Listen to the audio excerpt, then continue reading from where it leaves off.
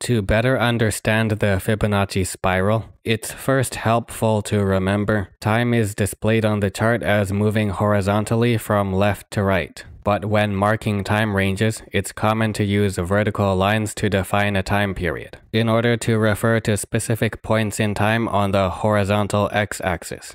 Price, on the other hand, is displayed on the y-axis, and of course, it can move both up and down. Usually, horizontal lines are used to refer to price, in order to define ranges and mark specific prices on the y-axis.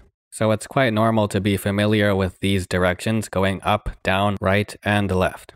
But since the Fibonacci spiral is related to both price and time, there is additional consideration to take note of other factors that relate to diagonal movement, and of course curvatures.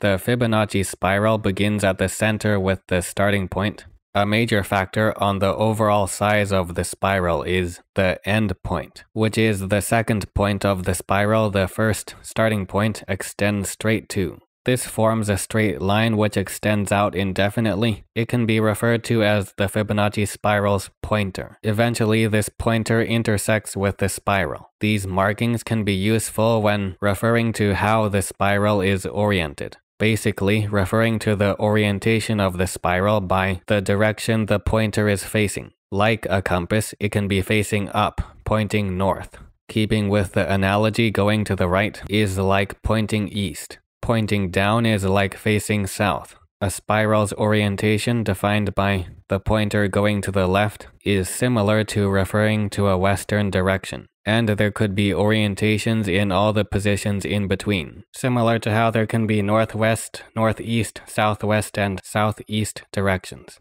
Since future movement on the chart will take place towards the right side, and price or whatever units the chart is in can go up and down, the main goal is to orient the spiral in such a way in order to arc and curve towards the right side, along with being an appropriate size based on the distance between the start and end point. Sounds simple enough, but the factors that go into deciding how a spiral is oriented depend heavily on the specific context of the chart. And often there's not just one single correct way. Usually there are multiple ways and options to apply the spiral. And it's not uncommon to see several variations of spiral orientations that identify similar areas of interest. Looking at lots of situations in the following examples will help you practice and become more familiar with the thought process in deciding how to orient a Fibonacci spiral.